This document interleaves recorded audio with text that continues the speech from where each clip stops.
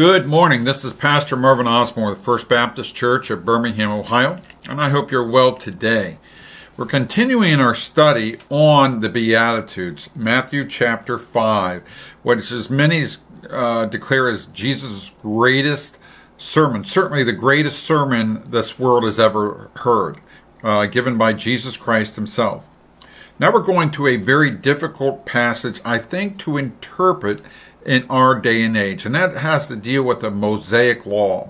And we'll get into our passage and we'll kind of give you a brief synopsis of how important the Mosaic Law was to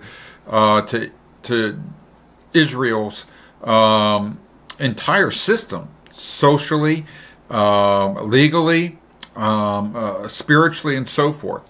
It says, "Think not that I am come to destroy the law or the prophets. I am not come to destroy, but to fulfill. For verily I say unto you, till heaven and earth pass away, not one jot nor one tittle shall in no wise pass from the law till all be fulfilled.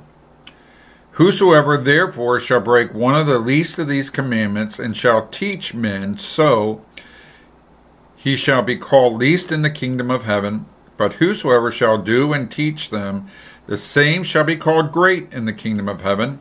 For I say unto you, that except your righteousness shall exceed the righteousness of the scribes and Pharisees, ye shall in no case enter the kingdom of heaven." Matthew 5, 17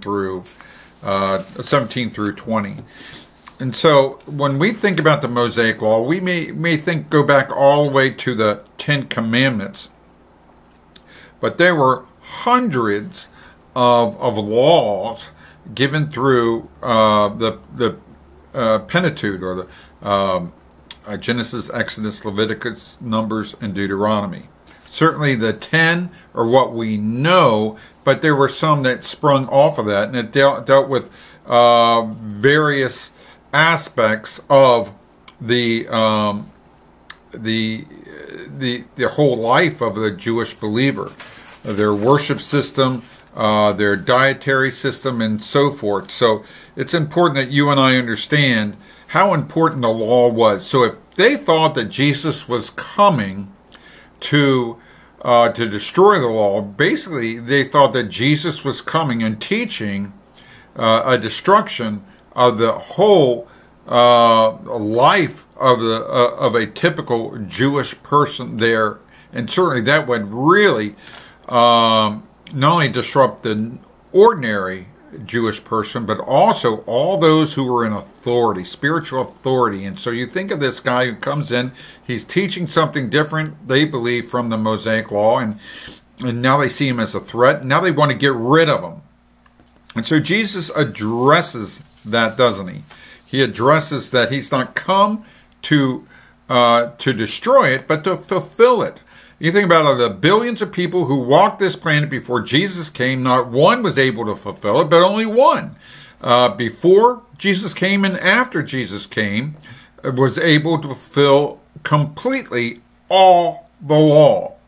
And so what is the purpose of the law? Certainly it reveals the holy character and the eternal nature of Almighty God. And so we see that in Leviticus 19 verse 2, and 20 verse 7 and 8. It sets the nation of Israel apart from all the other nations around them.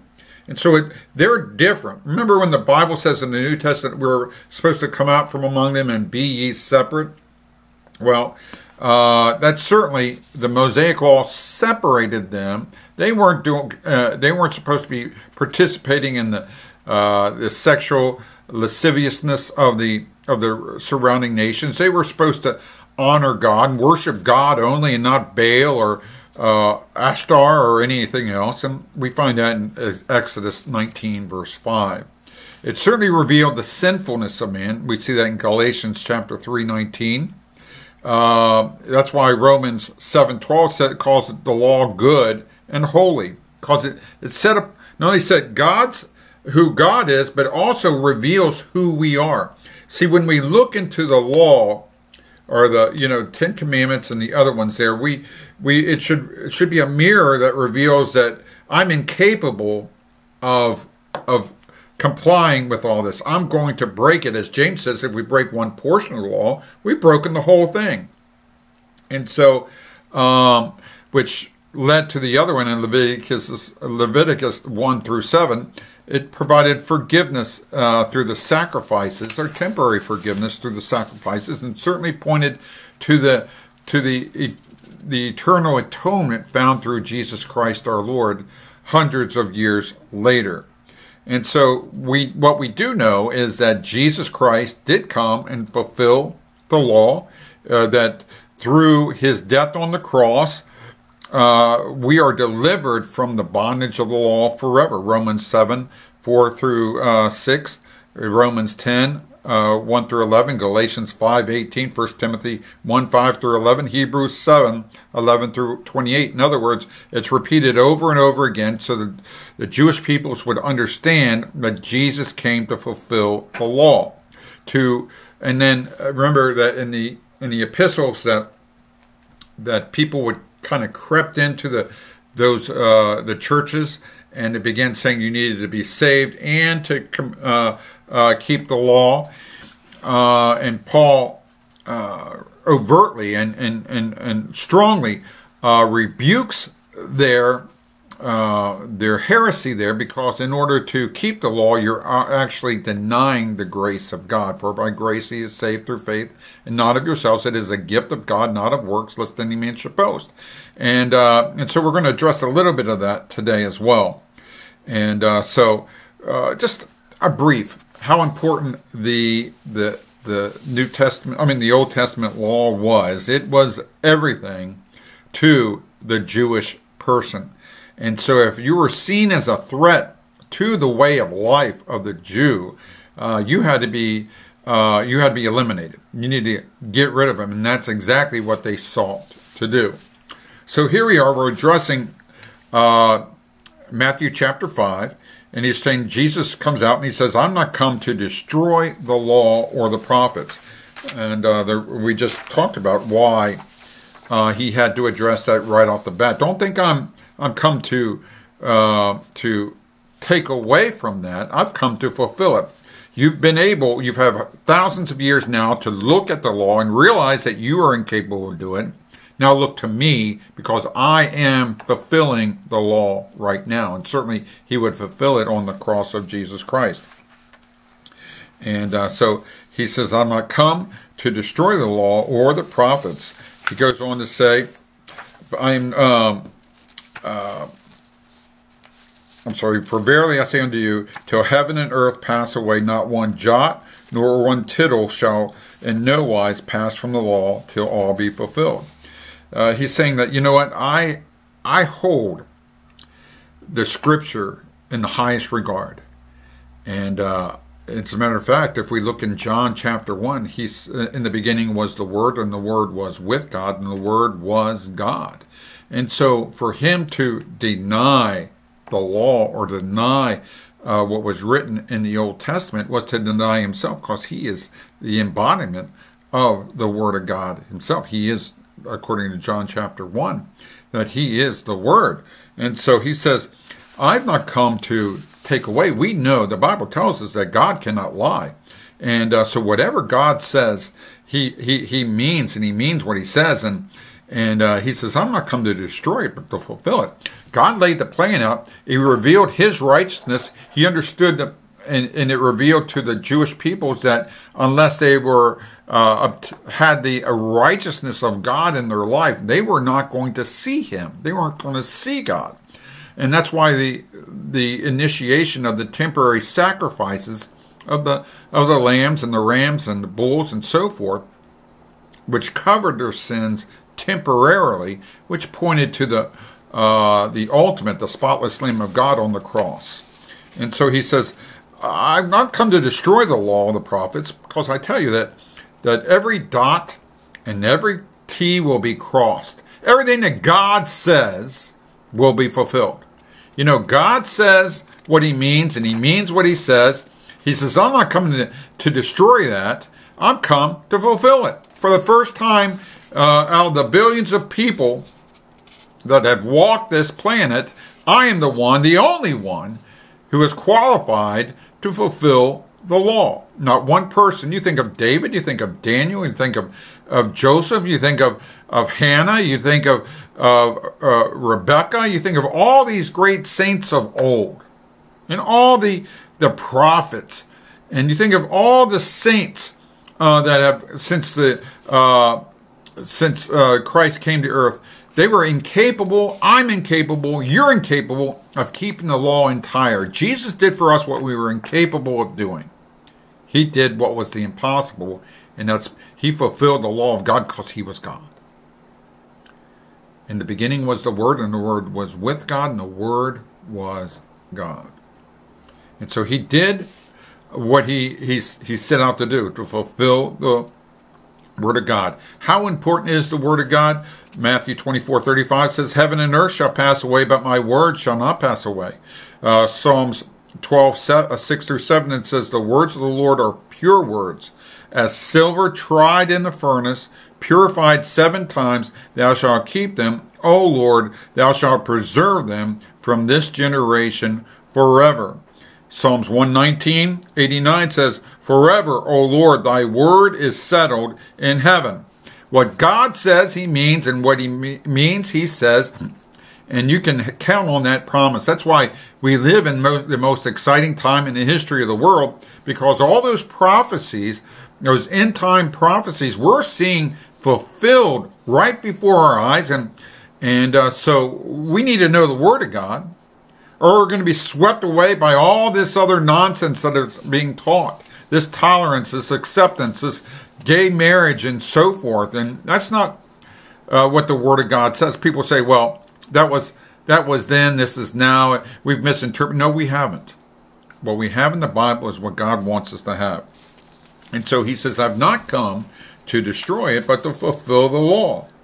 And he goes on to say that whosoever therefore shall break one of these least commandments and shall teach men, so shall he be called the least in the kingdom of heaven.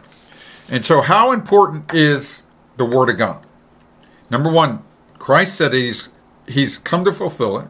Number two, he says even every dot above an I and every cross of a T, every jot and tittle, the littlest marks in the Hebrews when transcribing would be fulfilled. He goes on to give out a warning. He's given a warning, these false teachers, these ones who know the truth and refuse to reveal the truth because somehow they are profiting from it, or they are it threatens their way of life, their livelihood, or whatever else. They're manipulating the scriptures to satisfy their own personal needs. He says, wherefore, therefore shall break one, whosoever therefore shall break one of the least of these commandments and teach men so shall be called least in the kingdom of heaven. Now some say that this is talking about teachers who are saved and are teaching a false doctrine. I'm not sure. I kind of think that he's addressing those false teachers that may or may not be saved, who are teaching wrongfully.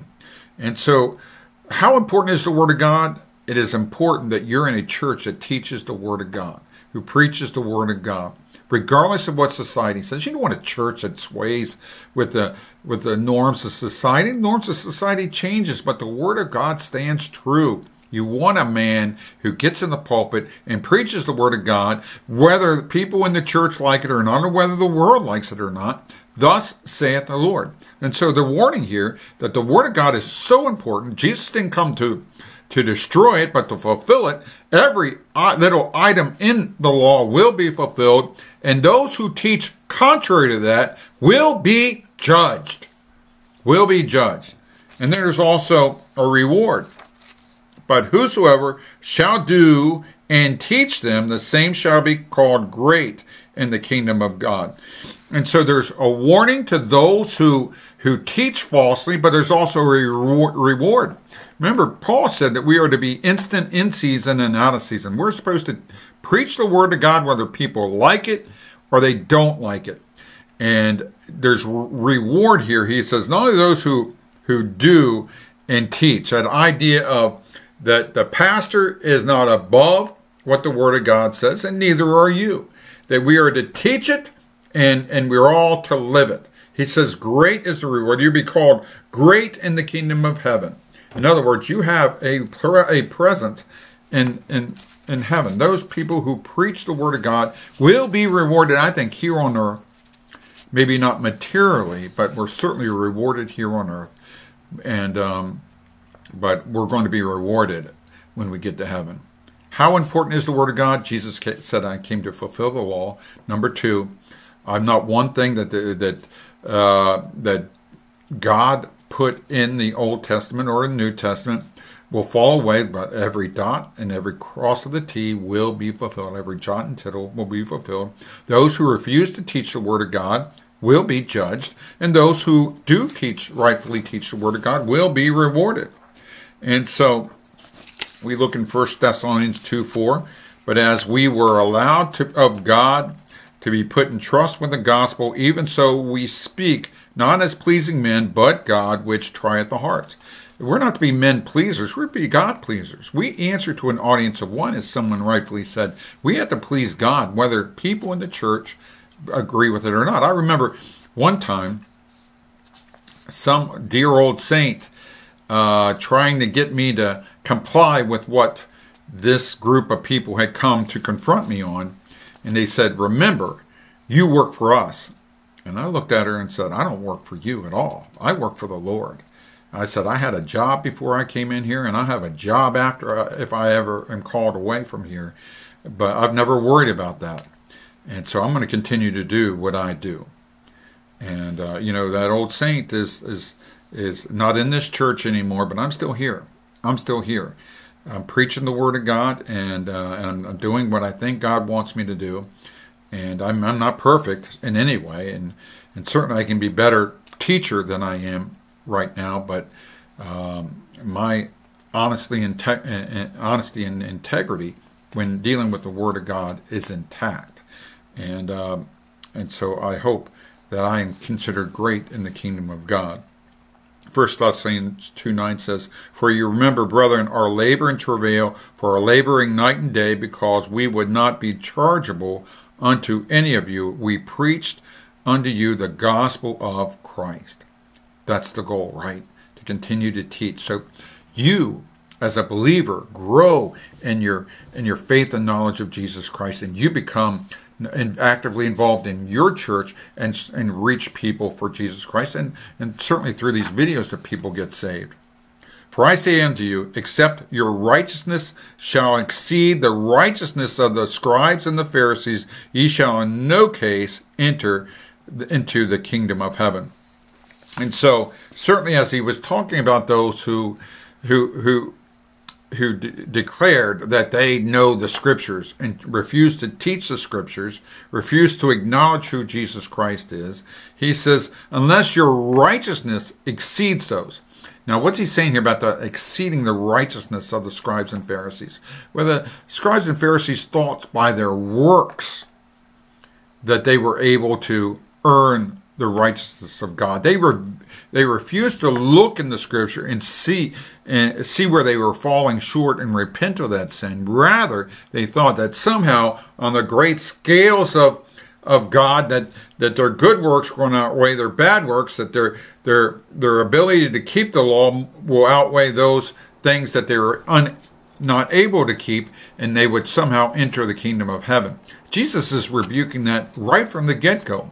He says, I'm not come to destroy the Mosaic Law. I've come to fulfill the law. And the purpose of the law is to show your sinfulness, to show the righteous requirement of God and how you are unrighteous and you need to repent of your sins, give those sacrifices, and certainly ultimately receive Jesus Christ as your Savior, the propitiation for our sin, our atonement on that cross, who covers our sins once and for all. For I say unto you, except your righteousness exceed the righteousness of the scribes and Pharisees, ye shall in no case enter the kingdom of heaven. Remember, Jesus said that warning in that day, many will say to me, Lord, Lord, have we not? And they're going to go through their spiritual resumes, and they've done exorcisms, and they've given their sacrifices, and they've done this and that. And he says, depart from me, I never knew you. In other words, they were trying to get there on their own. The purpose of the law is to reveal that you and I can't get there on our own. We need God's grace in our life. We need it. And if you've not repented of your sins, you need to repent of your sins. You're not good enough. You haven't done enough. You're incapable of being good enough. You're incapable of doing enough in order to earn God's favor. Jesus did for us what we were incapable of doing. That's why John 3:16 is so powerful.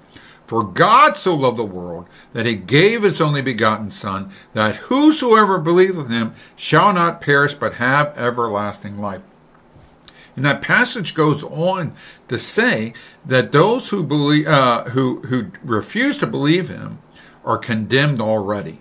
And so he's talking to the Jewish peoples who thought that somehow righteousness was found through keeping the law. That now that if they honestly looked into the Mosaic Law, that they would see their sinfulness, see that they're incapable of doing that, and now they would look to Jesus Christ, the only begotten Son, who came to earth, who fulfilled the entire law, laid down his life, and became the sacrifice for all who put their faith and trust in him.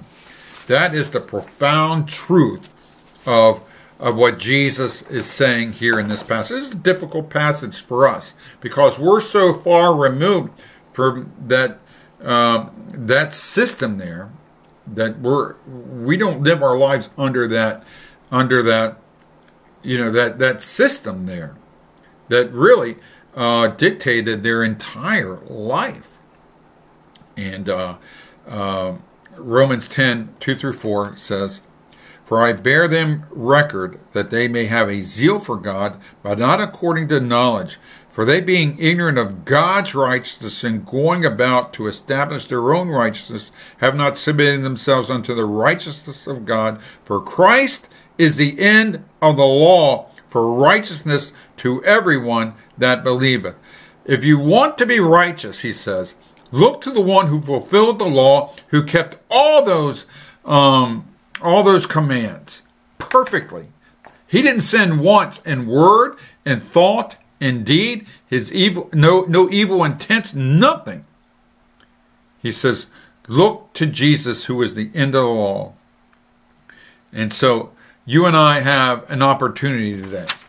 Maybe you've lived your life trying to be good enough, trying to do enough, trying to go to church enough, trying to read your Bible enough, hoping that somehow you would earn God's favor. Maybe you go to the Catholic Church, or you go to the Pentecostal Church, or you go to the Mormon Church, or you go to whatever church out there, and you know you're not saved. There's that doubt in your heart. Let's put an end to that today. Look unto Jesus, the author and the finisher of our faith. Look to the one who died on the cross for your sins. He and he alone is the fulfillment of the law. He fulfilled the law. He did for us. We were incapable of doing. He covered our sins if we put our faith and trust in him. Are you willing to repent of your sins? Why don't you say, dear God, please forgive me of my sins. Please come into my life and save me now and save me forever. Make me eternally yours. I receive Jesus Christ as my Savior.